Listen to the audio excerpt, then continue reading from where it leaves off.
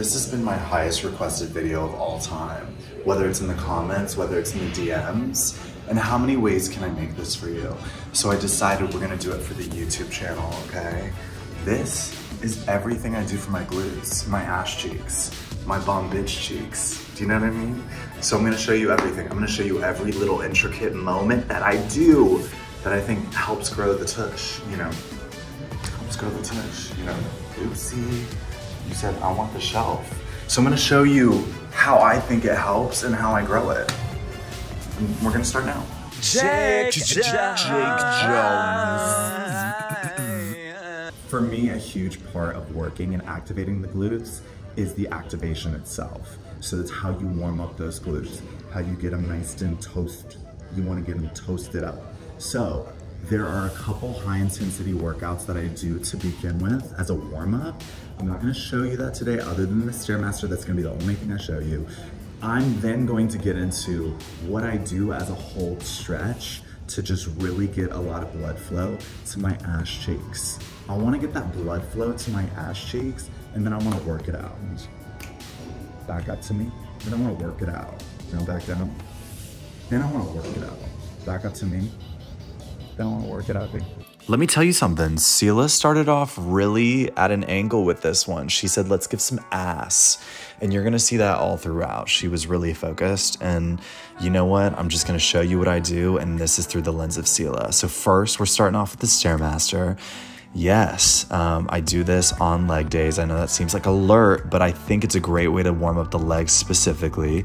I do this swiveling motion when I'm doing my first 5 minutes of warming up before I do my surges, which I will get into. So I'm really just doing normal steps. I keep my level at 10. You can keep your level at whatever, but I do swivel back and forth like this throughout, not the whole time, maybe 15 seconds each, 15 on, 15 to the side. Then I get into the last 5 minutes of my Stairmaster workout. I do 30 seconds normal steps and then 30 seconds of these back kicks.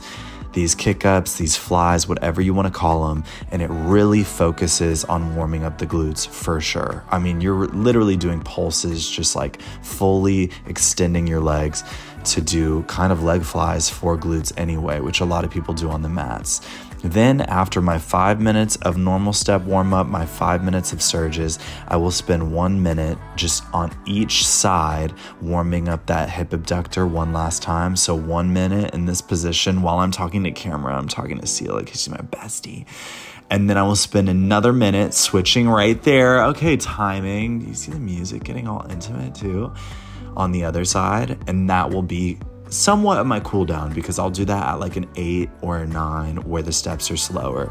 And then that's me on Stairmaster, baby. Then we get directly into stretching, and I do a full body stretch, but this is my very last stretch on leg day and on back day, which is kind of an inclined plank as I'm tonguing the camera right there. Now I do 3 different planks. I hold each plank for a minute and I time it with my cellular telephone, my smartphone. I do a plank at normal shoulder distance, and then I do my toes pointed outward, somewhat of like a ballerina pose, if you want to call it that. I hold that bad boy at a minute, okay? So minute and a New York minute.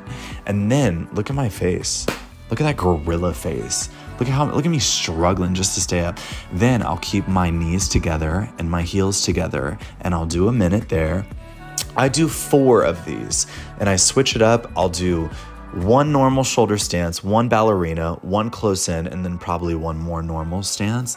And then I'm getting up here to show you, look how it warms up the ass, and I'm not showing much ass in that, sadly.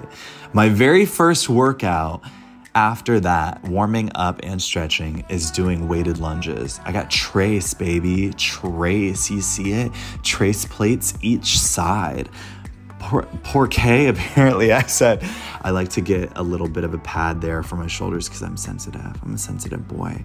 And then look at me really struggle just to be like, oh my God. I usually start with 8 lunges each side. I do kick my leg up just because I like the idea of having full independent weight on one side. I don't think you have to do that. I might have a superstition in my mind. It is what it is. Now, I love the Smith's machine for this because I'm really afraid of weights. I'm not gonna lie to you. Like, I'm really afraid of injuring myself, and I never want those weights to just fall on me and I die. You know, and I'm also looking for hotties at the gym. Uh-oh. Oopsie, fixing my crotch. Apparently, you're gonna see that a bunch. Then, once I do 4 sets of that, I am going to go into 4 sets of hip thrusts. I'm gonna get a bench. I'm gonna sit my fat, thick ass down on the bench, and I'm gonna do 8 hip thrusts. At the end of that 8 set, I'm gonna hold it up in the air for 5 to 6 seconds, like you will see in 3, 2, 1. You're seeing it now. You're seeing me hold it. Oh, that wasn't 5 to 6 seconds, but you know, in my mind, maybe it was. That I do 4 times. So we're doing 4 sets of each workout you're seeing today. Don't forget this.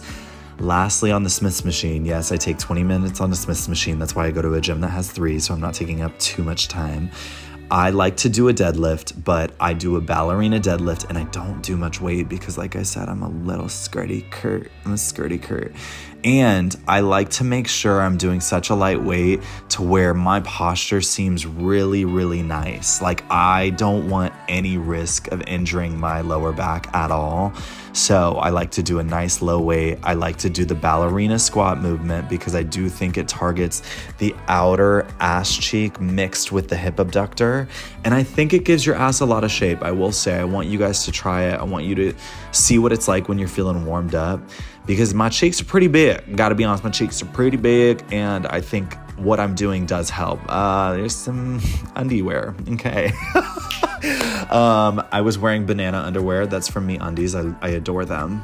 They make the freshest, most comfiest undies, and no, this isn't sponsored, I wish. These I usually do on back day, but I'm showing you glute-oriented exercises today. So this is one thing I call a whale up. I call them whale ups. Whale up. So for me, I'm at a point where I do 2 45 plates and I do whale ups. And then I come up, I squeeze at the top. As you can see, I'm clenching those ass cheeks a ton. I do 4 of 8 on that as well while I'm wearing a gold chain that gets stuck in my beard. And Sela's like, you need to get the gold chain off your beard. And I'm like, oopsie poopsie.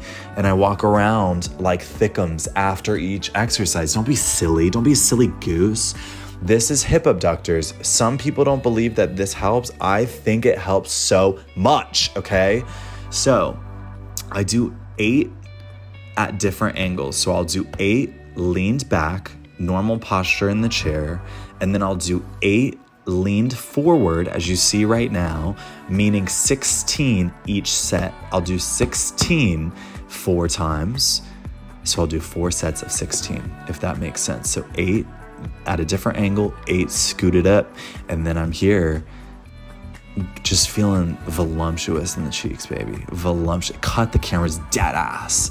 Babies, we're at the end of showing you my most glute-oriented targeted workouts. I hope you guys enjoy this. Let me know if it works well for you. Like the video, shake your tits. I love you guys. Mwah.